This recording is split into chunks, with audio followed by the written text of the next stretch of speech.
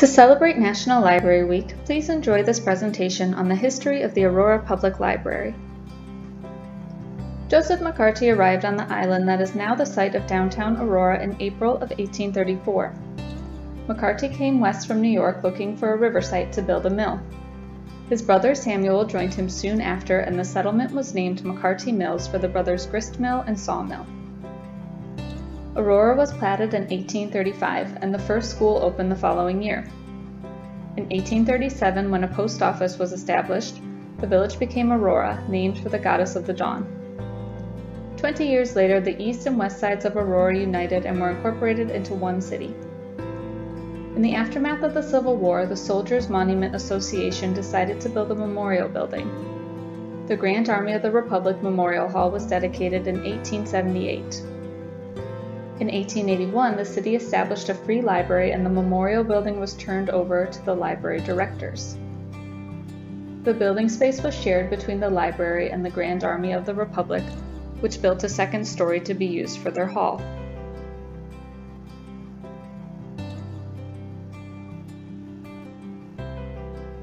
In 1900, the president of the library board, Dr. W.A. College, wrote to Andrew Carnegie asking for funds for a library building. Carnegie donated $50,000 on the grounds that the city continued its annual $5,000 library tax and supplied a site. The Carnegie Building was opened for use on August 22, 1904 at 1 East Benton Street.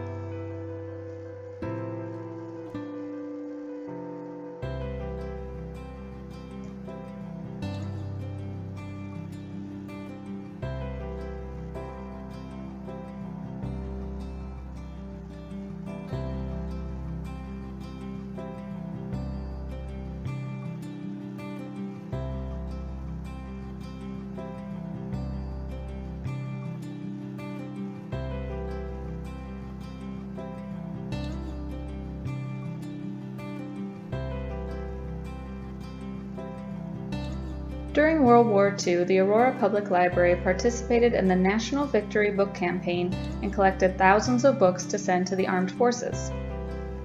In 1942 alone, 5,173 books were collected.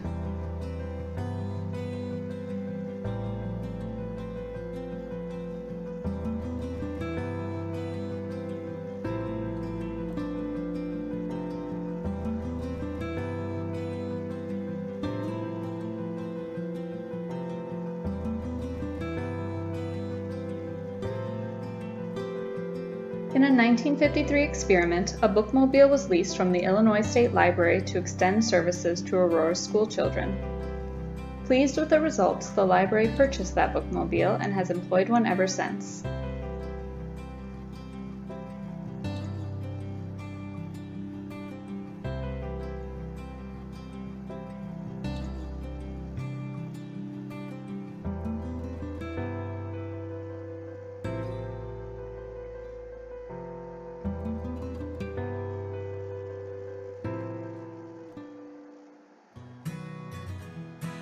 In 1969, the library underwent a major renovation.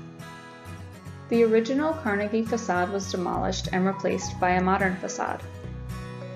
The expansion project tripled the size of the main library building by adding 2 three-story wings.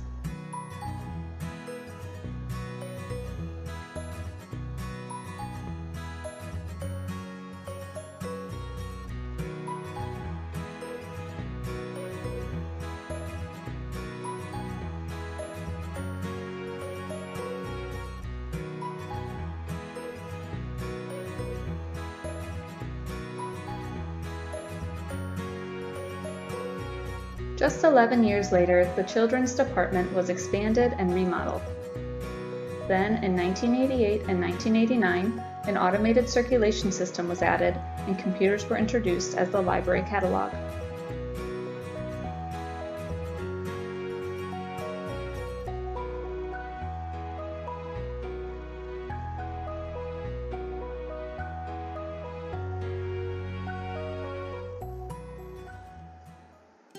The Eola Road branch opened on the city's east side in 1993 as part of a building partnership with the Fox Valley Park District.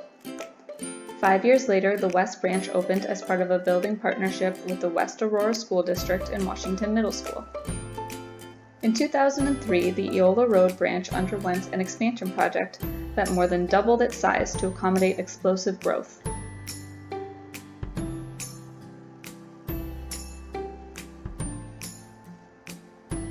With an eye to the future, the library purchased the former Beacon News property at 101 South River Street in early 2010. 3 years later, the library was awarded a $10.8 million state grant for a new building project. The groundbreaking ceremony for the new downtown library building took place on May 1, 2013. The Richard and Gina Santori Public Library of Aurora opened to the public on June 14, 2015 at 101 South River Street. This has been a presentation on the history of the Aurora Public Library. Thanks for watching!